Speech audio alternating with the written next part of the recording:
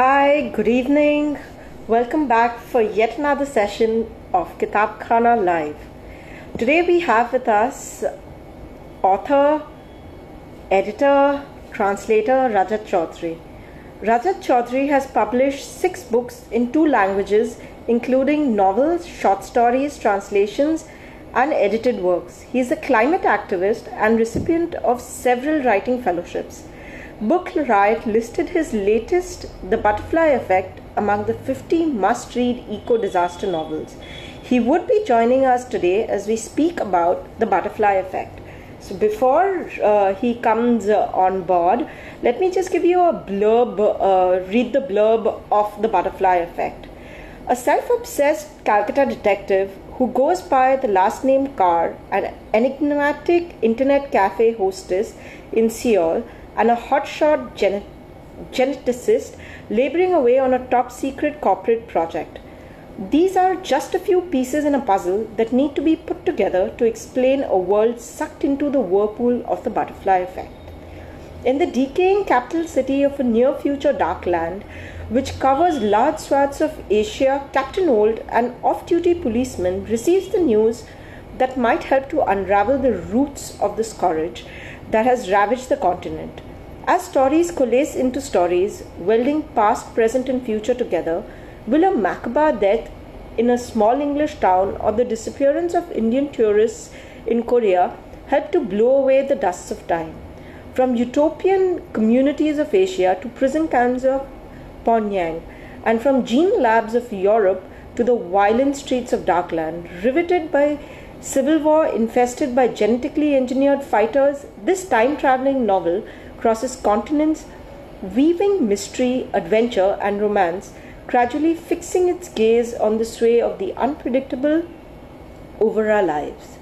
We're just waiting for Rajat to join us. He should be online very soon. Hi everybody, thank you for joining us this evening.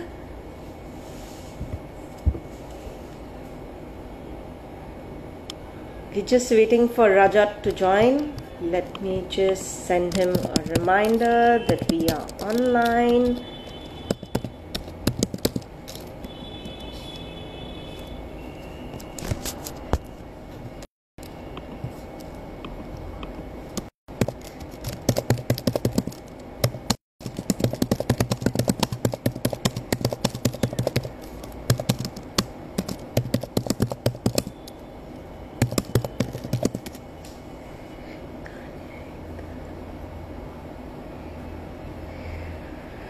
If you have any questions for Rajat, please leave them in the comments below. Someone from our team is going to be having a look at the comments throughout the conversation, and we would take them after the session is done.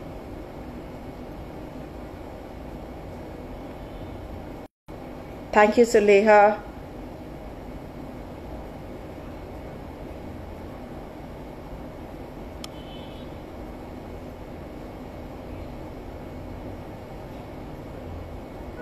Thank you so many people for joining us this evening.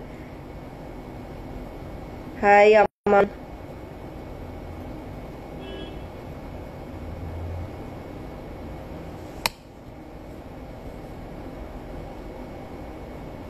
Hi, Shivani. Hi, Rajat. So we finally have Rajat here.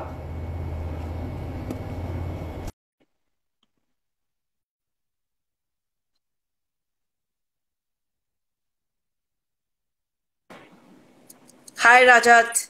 Hi. Thank you for agreeing to come on Instagram for a live session with us. And a special thanks to Niyogi Books for facilitating the same. Rajat, I just finished reading The Butterfly Effect this afternoon, and there are several questions that are fluttering in my mind about the premise of the novel. And, at some points, the novel reminded me of the Orwellian 1984, with its modified food and the neglected many. So what was your inspiration behind writing The Butterfly Effect? Okay. First, let me thank Kitabkhana for arranging this wonderful series of events, and also for inviting me for this one. The book let me show the book first. It's The Butterfly Yes. Effect, and it's published by Yogi. There are several inspirations actually. One of the major inspirations is my activism. I had been a climate change activist for now at least 15 to 20 years. When climate change was just a new word, most of the people didn't know what climate change was about. We were lobbying with industry and with governments also to shift from polluting substances to more climate friendly options. So my activism was one of the major inspirations. But beyond that, of course, my reading and other writing, and Orwell, of course, Orwell, Aldous Huxley. Aldous Huxley's work, you'll find that there's a lot of genetics there. So maybe because this book also has a lot of genetics, The Brave New. Butterfly, yeah, Yeah. Brave New World, yeah, Brave New World and Brave New World Disease State. So Huxley was an early inspiration, and my environment work, health and environment work, where we were working on GMOs also, genetically modified organic foodstuff, animals and plants. All of that has played into my writing, and nowadays there are more and more this kind of books coming out. So I read most of those. Margaret Atwood was one of them. So then many others. Cormac McCarthy. Cormac McCarthy hasn't written about genetics, but he has written real dystopian stuff. So all of these people, plus my activist work, which has health and environment, a strong health and environment component, including genetics, GMOs, all of that fed into this writing. Lovely. Lovely. So, how do you feel about climate change or environmental crisis, which plays part in, all the different places in your novel? So do you think the pandemic, this was a question that Sudeshna asked, one of our readers, asking that, do you think the pandemic and climate change have any correlation in some ways, the current pandemic and climate change? Yeah, see, what is happening is most of the things that are happening around us, that is happening to the environment, disease and climate change, pollution, all of these have the fingerprints of human beings on them. And climate change and pandemic, this particular pandemic, they are kind of, cognate. They have started for the same reason. Human beings have been involved. So there are several theories that link climate change to this pandemic. One of those is, there's this Professor Bendel, Jen Bendel, who teaches in Cambria. He's saying that the bats, where coronavirus is, bats are the natural host of coronavirus. And these bats have been displaced because of climate change, because of the warming planet, from their natural habitat. And now they are living closer to humans, which has given the opportunity for this virus from jumping from bats to humans. That's one of the theories. And there are several others which links climate change to disease. Not only disease, like you now find very poisonous snakes on the beaches of California. And the habitats of the snakes are very, very far away, but they are now moving. All of these things are happening because of climate change. So yes, the pandemic can be connected to climate change in several ways. And to human action also, like we are cutting down trees, we are building a road through forest areas, we are logging for wood. We have made this chicken into a kind of a factory, the broiler chicken. It's like a factory to produce meat for human beings. All of these animals carry viruses. Forests are full of animals carry viruses, dangerous viruses. But these viruses were circulating very coldly in the wild. They were not coming close to humans. But now that humans are cutting down forests, expanding urbanization, and all these things are happening. Humans are coming closer to viruses, and viruses are getting an opportunity to jump in into our system. So yes, some climate change can be implicated for several things, including this pandemic. If we leave out the other theories about, laboratory development, bioweapons and all. Yeah. It's more fictionalized than it's conspiracy theory rather than, what could actually work. There are a lot of theories going around. So, but yeah. The book is largely set in 3 countries. It's India, UK, and Korea. So, what necessitated this wide canvas? Why were we jumping so many countries across the book? I think the simple answer is, environmental problems, health and environmental problems are borderless. They cross continents very easily. They cross country borders very easily. And because the book is about that, it's mostly a health and environment issue that is the theme of the book. So naturally, the story has to move from one part of the world to others. And then, as you have seen, you have read the book, the characters are also from several places. If you are writing Yeah, about climate change, you cannot really avoid that. If you read Amitabh Ghosh's latest novel, A Gun Island, it is also spread over several places. It's in Sundarbans, yeah, then it goes to Italy, and then it goes to the US.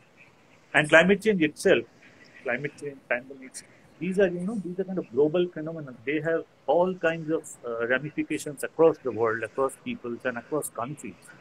Climate change is even more complex because from wildfires to migration, everything is happening because of climate change. And initially they seem unrelated, but when you're writing a novel, yeah. you can do that. You can expand the setting and bring it all in.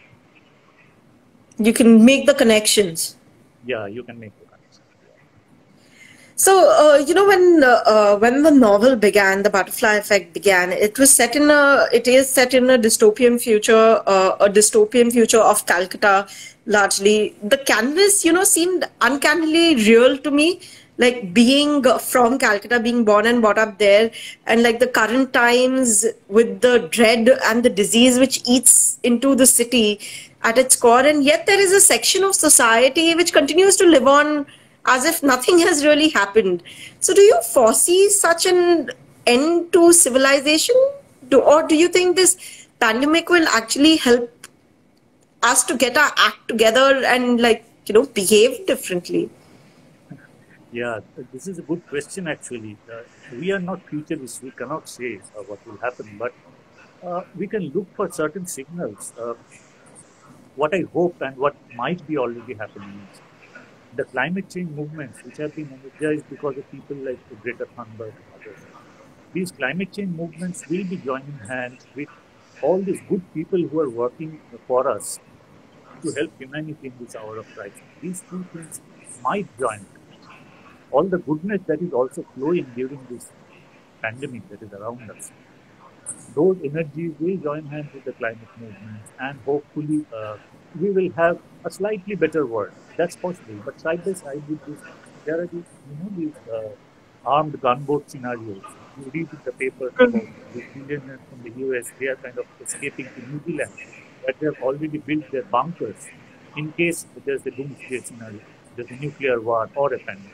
So it's already happening. There are these group of people who are kind of escaping into their safe haven, already built underground or in other countries like New Zealand. New Zealand has a lot of these underground bunkers where these people are hiding. So utopia and dystopia will coexist.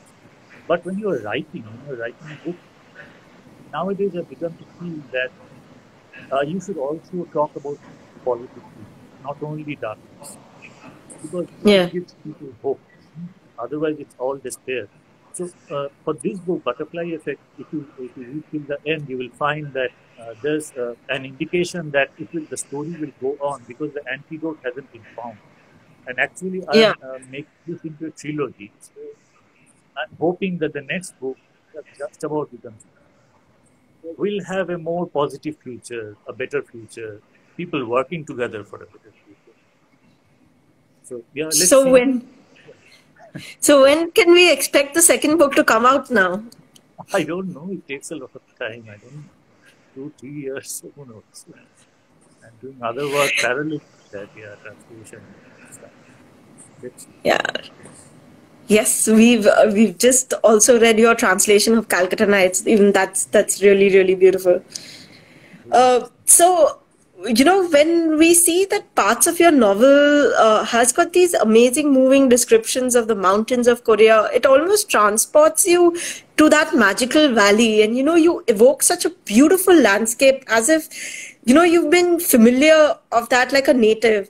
So, Can you tell us a bit what went into the research of writing such beautiful landscapes and what inspired you? Like, have you lived in Korea, been to those areas, and hence?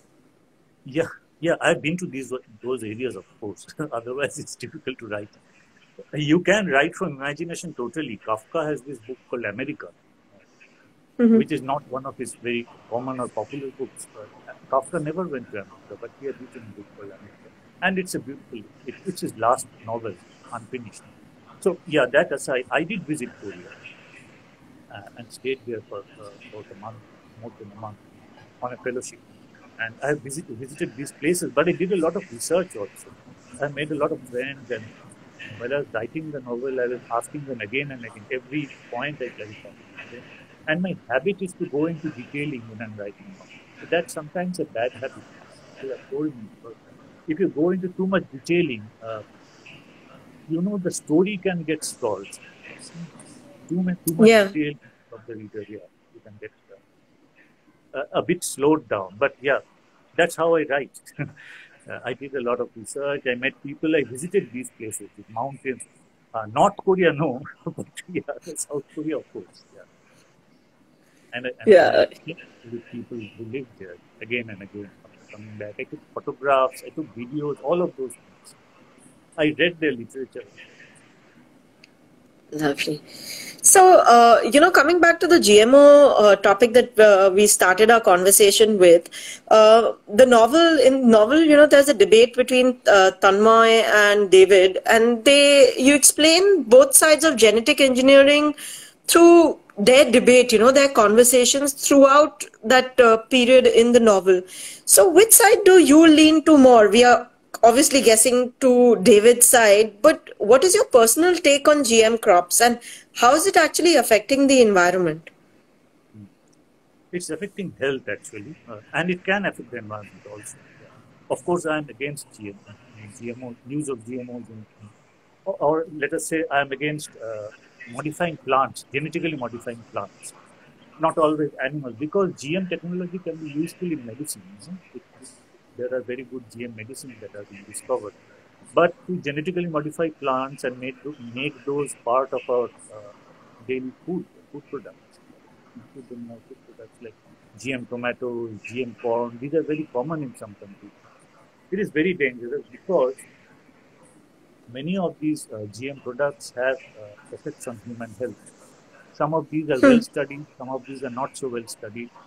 So anything from kidney damage to rapid aging to several other things, allergies, several kinds of allergies. But those people who are pro-GMO, they kind of deny this. They say that no, there is no good study to prove that GMOs are dangerous. But the problem is most of the studies that they quote, have been done on mice and rats. And it's really not comparable to humans because the lifespan of mice and rats is very small compared to a human lifespan. So GMO is dangerous. We don't know what these DNA particles, when they go into a system, what final effect they will have in the land. So it is a complete no-no. And then also we have to use several kinds of fertilizers, kinds of pesticides to for those green crops. And these are also dangerous. They give rise to superbugs and things like that. GM cotton in India, not crops, but cotton. That has been a failure. That has been a big failure. And this cotton oil is has slipped into our food products. In some of these edible oils, this cotton oil from GM cotton is being used, and that is dangerous. So all kinds of things. Another terrible thing happened in India. Center for Science and Environment, the NGO in Delhi. They did a study about a year or so ago. They found that many of our food products on supermarket shelves, like baby food, like edible oil, these were contaminated with GM products. Though GM products haven't been allowed, haven't been, except for cotton.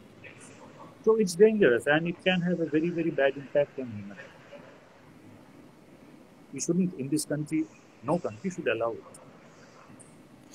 So here I would just want to ask you, Paperback Mumbaikar, he asks in the comments below that do GMO foods have carcinogenic effects on humans? It can. There are several studies done. I can't tell you exactly what effects on what humans here. Yeah. They might, if they are, if DNA particles are going into your body, they can do anything. You don't know what they're doing. So it's better. There's something called the precautionary principle in the biosafety protocol, which is agreed by several countries. Precautionary principle says when a technology is not very well understood, it's better to keep away from it rather than use it because there are certain advantages from it. So it's a good idea to use precautionary principle for dangerous technologies like GM food, like genetically modifying plants. So by you need not know whether it will be specifically causing cancer, but it can cause several other things. And it's better to use the precautionary principle in all such cases when we don't know what a particular technology like GM will do to us. And there are several studies. If you go online, you'll find that they are listed several kinds of problems: kidney damage, allergies. Yeah. So, Niyati asks a question in the comments saying, what alternatives can we opt for to avoid GMO foods? Actually, we don't need an alternative. We already had everything. So suddenly, these big companies began pushing GM food. They began to say, they have now begun to say that they are climate resistant, or there will be huge food scarcities in future, and GM can supply that increased demand. But these are not true. Actually, if conspicuous consumption in the Western advanced countries is controlled, there won't be any real food scarcity, and there are other ways to manufacture food. Integrated farming and several other technologies. If we cut down on meat consumption is, by the way, very bad for the planet, bad for the environment. It causes climate change. The processed meat packing industry causes climate change. If we cut down on that, we release a lot of pasture land, which can be used for food crops. So there are several alternatives. We don't need to go to GM to supply food to the world.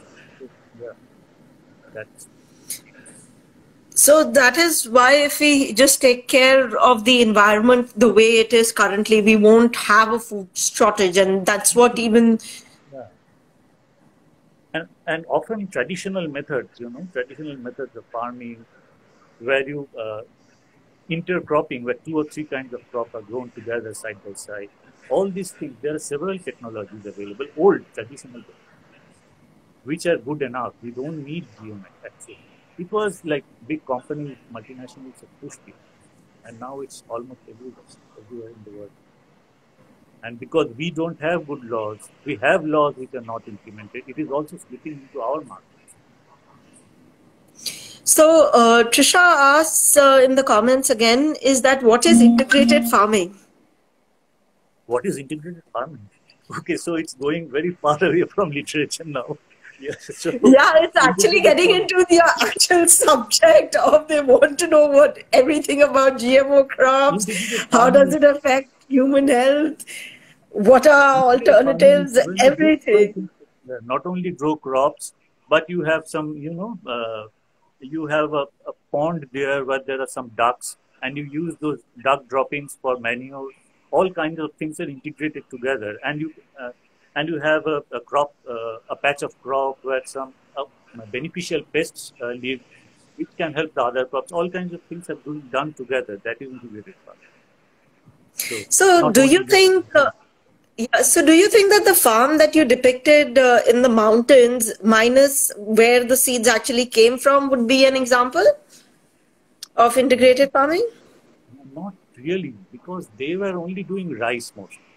They were mostly doing rice, and there was a stream there. But there were no ducks or things around. There were no other animals, and it got damaged very quickly because of this intrusion from the GM rice. So that is not integrated. But what happened is in this book, on the mountain top where the monk lives, here you have something strange happening because it's so close to the valley where these GM crops are destroying the other kinds of rice, and people are getting sick. Nothing is happening there on the mountain top, but still very close. Crops can cross-pollinate. The pollen can easily go from one crop to another. So it's an interesting question to ask oneself when you read the book, why that place is safe where the monk lived. I won't answer that, but it's good to ask yourself why nothing happens there despite this dangerous technology lurking around that now. Interesting. Interesting. I think we'll have to just read it all over again to figure out what is the hidden answer there, or probably wait for the sequel to come out. Yeah, maybe that. Yes. So Rajat, would you want to, at this point, read from a little bit from the book so that we can get the questions back on track instead of just talking about GMO?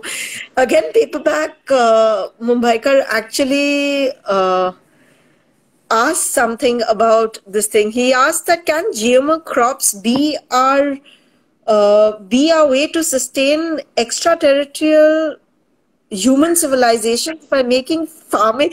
I mean, like on other planets, given the scarcity of resources. So he's probably talking about if and when we go to other planets, can we grow GMO crops there to make up for the scarcity of resources?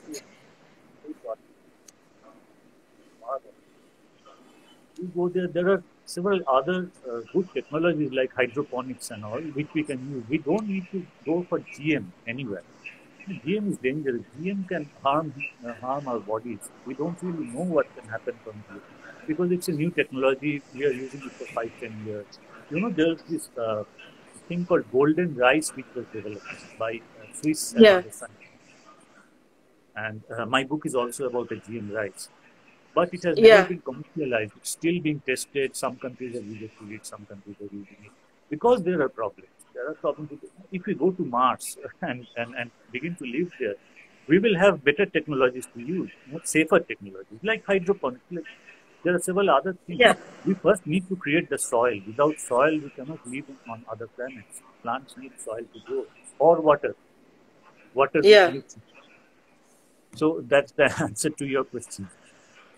So, are there any questions, or should I? Yeah, just Niyati's asked a couple of questions. So I'll just read them out. She says, just give me a minute. I'll just open it out on the side. So, where do you draw the line between fact and fiction in a science fiction novel like yours, and how much of fact is necessary to make fiction believable for a book like this? It can be totally fictionalized, like interplanetary travel. But I prefer to write something which impinges on our lives. So my books are usually about climate change. The book that I'm writing now, or a book about Calcutta. It depends on the writer. There are no really hard and fast rules. How imaginative, how creative you want to be. You can go anywhere. You can go to another planet and terraform that, like Kim Stanley Robinson has written about Mars, very far away in our future. Even Mars expedition, we are just beginning to have Mars expedition. Then we could start living there. I think it depends on the writer. Because I'm a bit activist-minded, I would always write something which has an implication for readers and people in general. And in this context, what is very important is climate change novels. Climate change novels are becoming very, very useful and important for readers because they are allowing people to think climate change differently. We only get, scientific facts, newspaper reports about cyclone here, wildfire in Australia, something happening in California. But to connect those things, novels can be are very beneficial that way. So climate change novels are becoming more and more important, and some writers are telling me, climate change writers, that in future this thing will become bigger and bigger. Rajat, we just lost you. Your voice didn't come through. Hello? Yeah, Hello? now it's clear. Yeah, now it's clear. So I was saying that climate change novels will become more and more important, and I prefer to write that kind of fiction, which has a strong foundation in facts and which kind of impinges on life of people. And I look at it from a slightly activist perspective. Other writers can work in another way. It depends on the writer, actually. Sure. Thank you. Thank you, Rajat. Now we would love you to read something from the novel. So, how much time have you got? I can read two small. We've got time. We've got 15-20 minutes. Okay. So the first section that I'm reading to you, let me tell you a bit about the novel first, then that will give a bit of context. The novel begins in a place called Darkland, in a country called Darkland, which is in Asia, which is a part of Asia actually. There has been a great war, and Asia is now divided into only two regions or two countries. One is called Darkland, the other is called Greenland. Parts of Europe falls under Greenland. And there's this police hitman there who is going out from his home late in the night to meet someone called Henry David, who used to be a green activist. Because Henry David has told him that he has a stash of diaries of a dead scientist, of a dead Indian scientist, a geneticist. And these diaries could contain the antidote for an illness which is ravaging the population of Darkland. All of Darkland is sick. It's like this pandemic that's going around, a different pandemic. And this pandemic is about aging. Everyone is aging very fast. Like in 1 year, people are aging 10 years. So that's the pandemic. And this guy is coming from Finland to meet this police hitman. We don't know why. We will find out in the book. Because he has this diary which says that, which might have an antidote. So that's how the book begins. And then there are 2 or 3 other narratives. One is in South Korea, where a group of travelers from India vanishes. And then there's this old world kind of Bengali detective, eccentric detective in Calcutta called Mr. Ford, who happens to appear in many of my other books and short stories.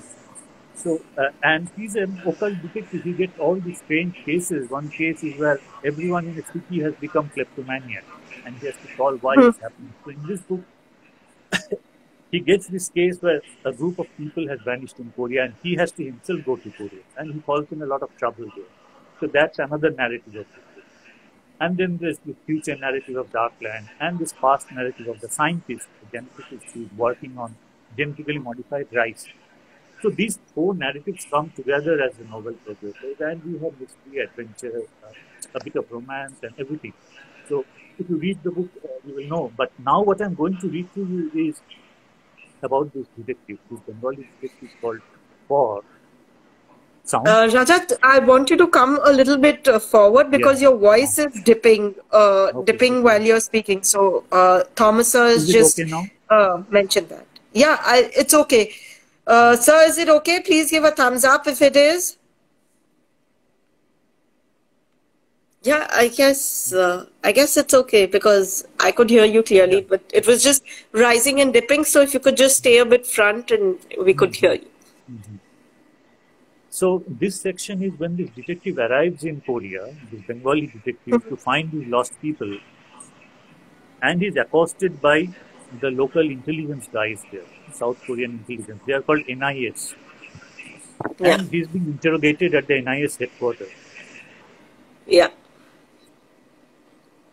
The waves of questioning left him dizzy. The naked lamp hanging from the ceiling of the small windowless room turned him blind.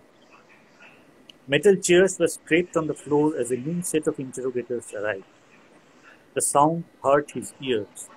One of them took notes, another tapped his pen 1,000 times on the table. He felt disoriented when the suited man suddenly stopped the tappings. The silence was like a slap on his face. When did you join the Communist Party? They asked. Who is your leader? Why did you come to this country? Who sent you here? What do you know about the lost tourists? It went on and on, repeated through the day and late into the evening. Often they were threatening. No one knows you are in our custody. So answer truthfully, hissed and aged. Leaning forward so close that Ford could smell the kimchi on his breath. He told them that there has been a mistake and wanted to see Officer Kim. There are hundreds of Kims in NIS. Their hard faces would crack into a grin as they looked at each other. Then they left him for an hour alone in the empty interrogation room with the heavy metal door, the table and 3 chairs, one of which always remained empty. Which year did you go to North Korea? This guy had been to North Korea. How did they find out, he wondered. It was so long ago. Ford told them about joining the Communist Party at home when he was in college. He had been involved in student politics and quickly rose through the ranks. I worked for the party for a number of years, earning a small wage, but this was years ago. I became a mid-ranking official in the party. That was when the party selected some young leaders to be sent as part of an official delegation to North Korea for the World Student Youth Festival. How many from your country? One of them asked, as the other scribbled furiously in his notebook. 30 delegates from my country, thousands from other nations. The younger agent studied him coldly as the others asked, were any of these people part of the tourist group? Perhaps their children? Scott thought for a while. If he told them the truth, they would never let him go. There was now no way to contact him or the embassy. He had to fight this out alone, but his friend was sagging from the barrage of truth. How could he tell them about the disillusionment that turned him into a private eye, that he had no truck with the communists for years? Yet, some of the comrades from those who remained among his most trusted allies. They were his final port of call in a crisis. They were the cards he kept close to his chest as he navigated the alleys of crime and corruption in the dangerous back lanes of the city. Two of them from the group of lost tourists were party members. They are much senior to me, Boss said, slowly measuring his words. The interrogator didn't change his expression, but Boss's strained eyes could notice the tightening jaw muscles. What are their names? Amor Bose and his wife Priya Bose, he said slowly. He was getting drawn into trouble, which was not his game. What did those cooks want from him? Where has the bloody king disappeared? He reckoned it must be evening by then, but he didn't want to ask them the time. That would harden their resolve to break his defenses, though he himself was not quite sure what there was to defend at that point. This is all a big mistake, he told them for the nth time. I want to speak to my embassy, he repeated again and again. Where is Officer Kim? I am a private investigator appointed by near ones of the lost tourists. It all seemed to fall on deaf ears. Describe the area in Pyongyang where you were staying. Huh? Who all did you meet? That was a decade ago. What ceremonies did you attend? He remembered the glimpses of the official functions, then a stroll along the banks of the Taedong, view under a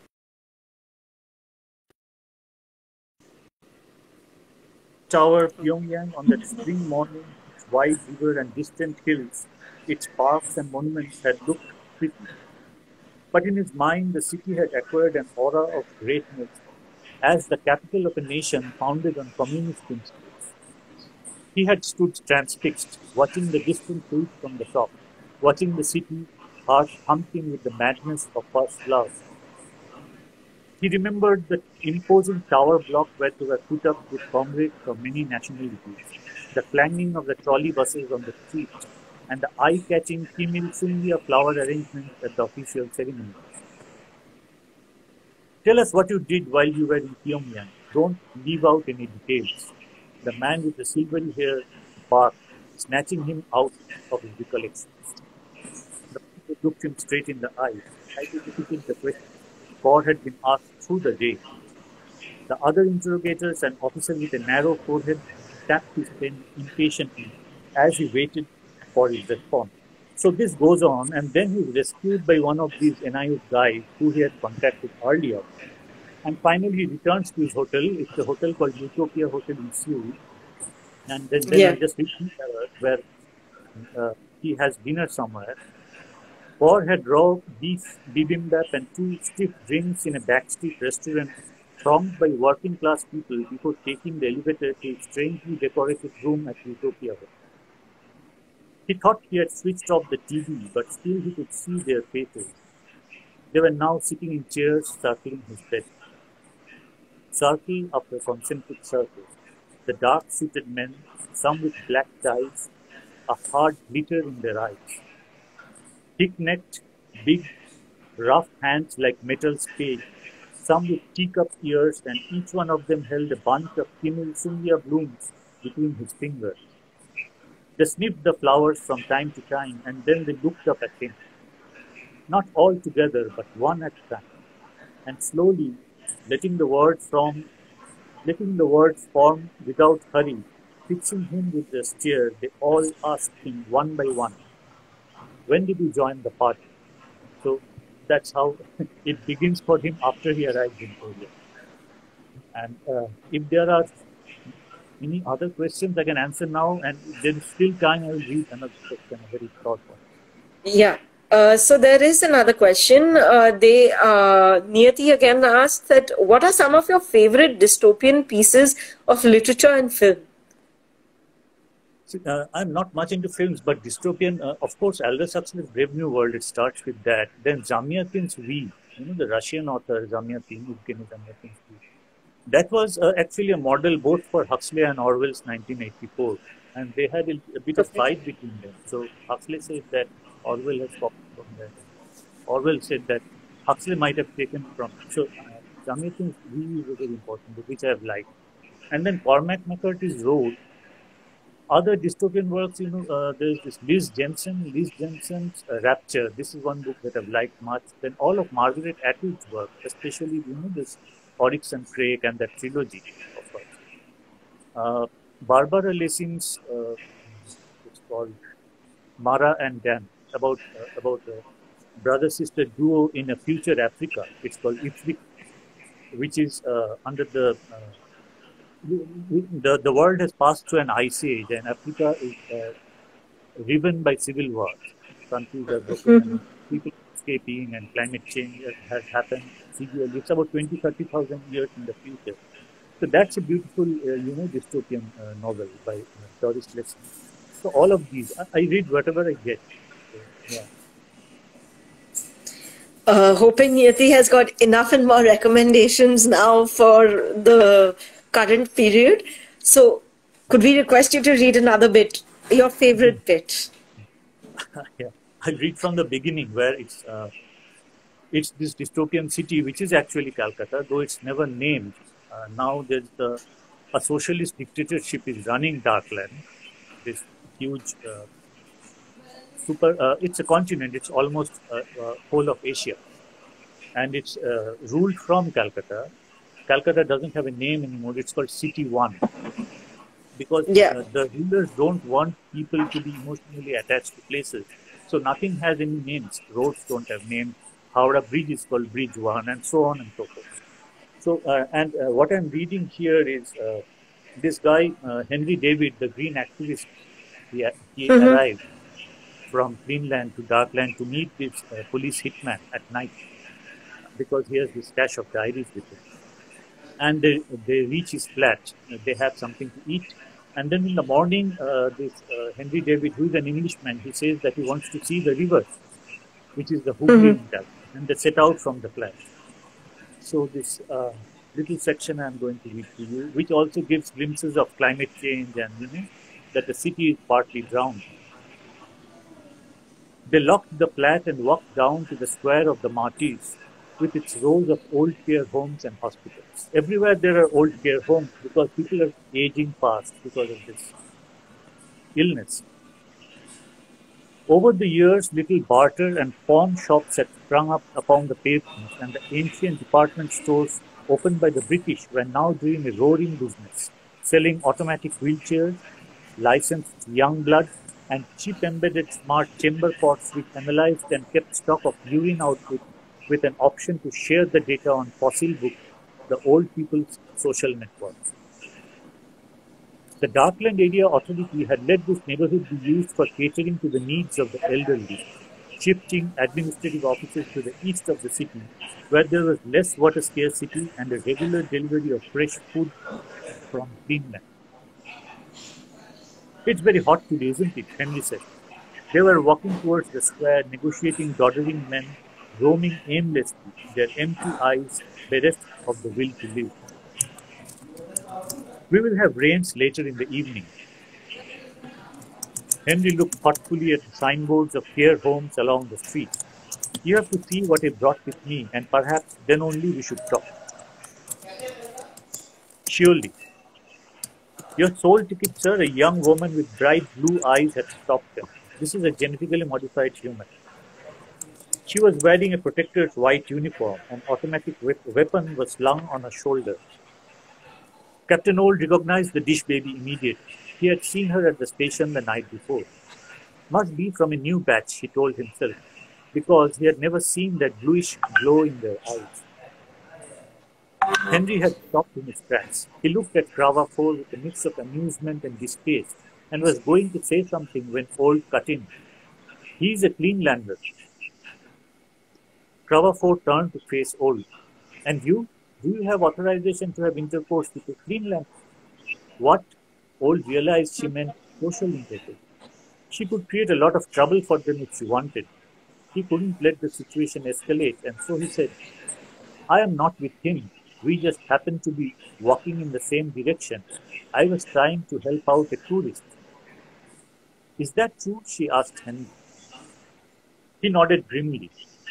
Ah, a tourist. What kind of a splice is that? A splice is a genetically modified organism, a human here.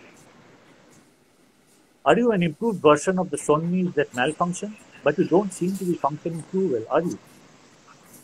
It looked like Henry's eyes would pop off their socket.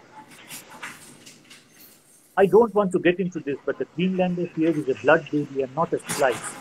He is a tourist. He is here to check out our country. Cravarford listened and nodded slowly. She seemed to understand and turned to face Henry. I hope this is true. She studied their faces. Now run, and I don't want to see the two of you together again. They were nearing the river which had swelled over the decades, taking with it the High Court building and the town hall. From the eastern edge of the Martyrs Square, they could see rusty state boats skimming across the surface of the river, powered by black market diesel. Of course, I'm waiting to see what you got. Otherwise, I wouldn't have responded to your messages and taken the trouble to receive you at the station. But I don't buy that story of the lost antidote, Old said, as they crossed the street and went down to the river bank.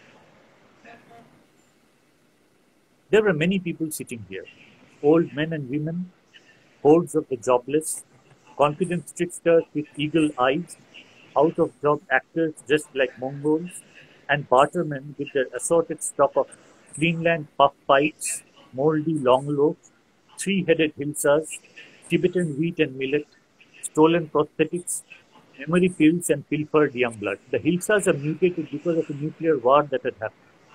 A crowd had gathered at the water's edge, watching a juggler showing his tricks.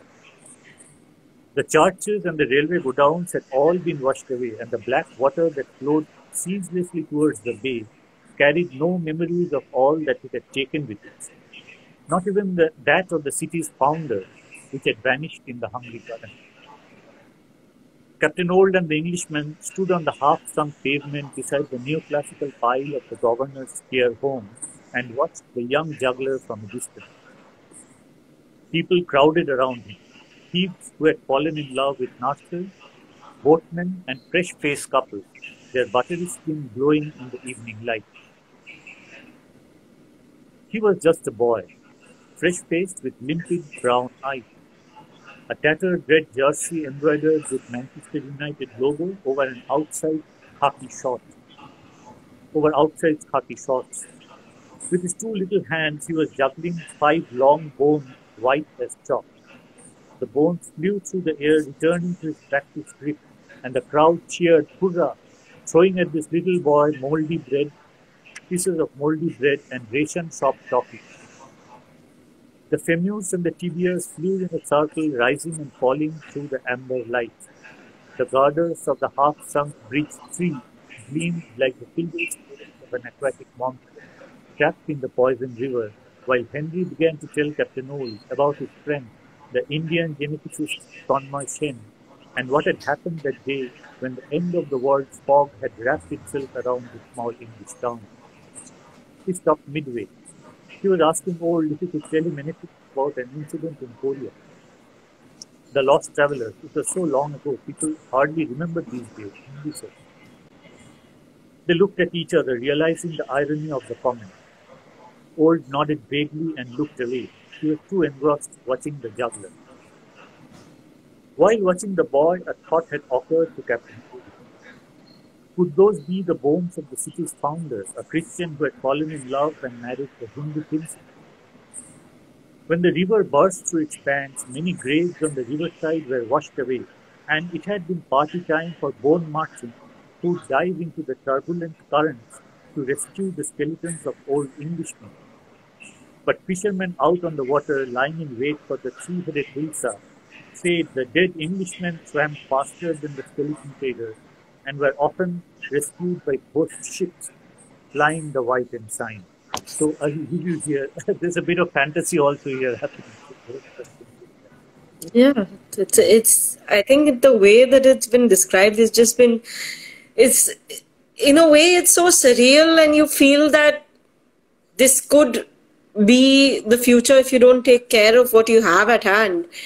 And it just gives the possibility of the worst. And that's what we need to understand, that if we don't take care of the climate right now, or if we don't take care of our environment right now, there might not be anything left to save. Yeah. And yeah, Already and I think we are that in serious trouble. Yeah, already we are in serious trouble. And what is happening outside, like just as you step out of your home or even inside your home, this hand washing every day, or thinking about, reading up about hair cutting, how to cut your hair yourself and things like that. These are all dystopia. yeah, When we are writing another dystopian novel, I have to put that in, like looking up the internet for barber websites to learn cutting your own hair. So all these things, yeah, and whatever is happening, all trains have stopped. There are no flights all across the world. And if we are not careful now, if we don't stop destroying the ecosphere, cutting down trees mostly, and pumping tons and tons of greenhouse gases like carbon dioxide into the atmosphere, then we are in for serious, serious stuff. More disease, more climate change, more wildfires, more drowning, more rain bombs, deluges, everything. Migration, of course. The Syrian war, this terrible war that happened in Syria, it has been linked to climate change, actually, by some analysts, because a drought happened and migration. Often these kinds of dystopian scenes, even epidemics, they lead to migration. And migrations often lead to war. Even if you look at history, that's how it has happened. We have to be very careful. I don't know whether people will change, whether we'll cut down on unsustainable consumption and things like that, whether Greta Thunberg's movement will be successful, whether the good energy that is flowing through us right at this moment, as people are helping people, those who are in need, whether these good energies will join hands with the climate movement. I don't know, but let us hope that, that will happen. Then we will have a different. yeah, let's all that's the only thing we can be, right? Hopeful, hoping that we learn from our mistakes now rather than not before. Thank you for being with us, Rajat, and sharing your views on climate change, on the book, and as well as giving us the lecture on GMO crops and answering all the questions very patiently. So I think Sudeshna has just one more question. She says, does this pandemic atmosphere give you a thought to start another dystopian novel? I don't know. Actually, I am already writing something, but this might not be dystopia, actually. I'm looking at people working together. I'm looking at energies in the communities, energies in climate change movement coming together to push polluting industry, to change our consumption habits, to push governments to improve whatever is happening all around us, to take more care of the environment, to stop pumping greenhouse gases. So I'm believing in the goodness in humanity. And in my book also, the thing that I'm writing now, whatever I'm writing now, has all these things, looking at a better world, looking at a better future. There's a problem there. Kim Stanley Robinson, he's a very well-known science fiction writer from the US, and he's written a lot of climate change novels. And many of his books have these hopeful futures. Either it's happening in California or in Mars. writes hopeful futures, and there's a lot of description there. How government policy is changing for the better, how people are changing. But sometimes those descriptions are boring. Dystopia is more attractive when you write. Horror is more attractive. But people sitting down in the corporation office and planning for a better world is very difficult to put down as fiction. It can be boring. So that's a struggle that I'm going through. Solar punk is a movement. Solar punk fiction is all about this. Solar punk fiction is about better world with minimal technology, not very advanced technologies like fusion energy, but only solar. But it's very difficult to do that, to portray better world and not make the story boring. So I'm doing that now, and I hope to finish that maybe 2 years maybe. Yeah. Thank you, Rajat. Thank you so much for your time. I think we don't have any more questions. We've been answering it throughout the session. This session is going to be up on our IGTV now. Thank God for Instagram letting us send out all our live sessions to IGTV straight away. We all look forward to reading your book, and I'm hoping that those people who've been watching us today are inspired to pick up the book. It's available online. It's available on a lot of online platforms, Scribd, Storytel, Amazon.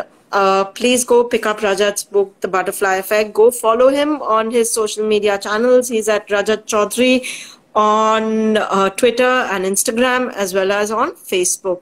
And he's got a website as well, which is rajatchaudhuri.net. So go look it up, read his articles, and understand more about climate change.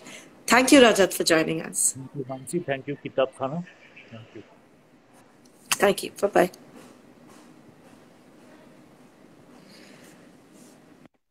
So tomorrow we have yet another session starting at 5:30. We have Mr. Alok Lal and Ansila Thomas from Hatchet talking about his book, Tankable Knockoffs. Please join us tomorrow. Thank you, Sudeshna. Thank you for joining us. Thank you for all of you who joined us today.